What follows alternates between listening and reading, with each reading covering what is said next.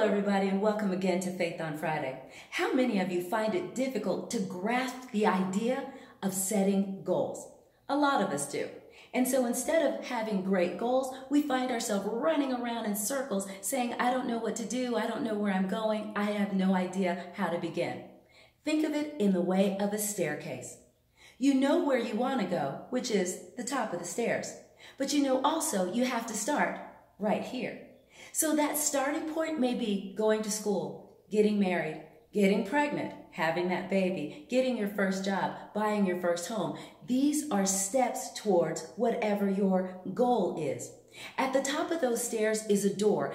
That is your goal. That's where you're going. That's what you want to do. The problem can be a lot of us spend so much time on the steps that we lose sight of the door at the top of those stairs.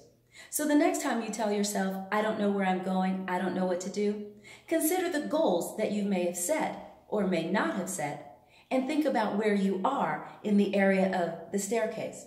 Are you at the beginning, somewhere in the middle, or are you so close to the top that you now know what your goal is going to be?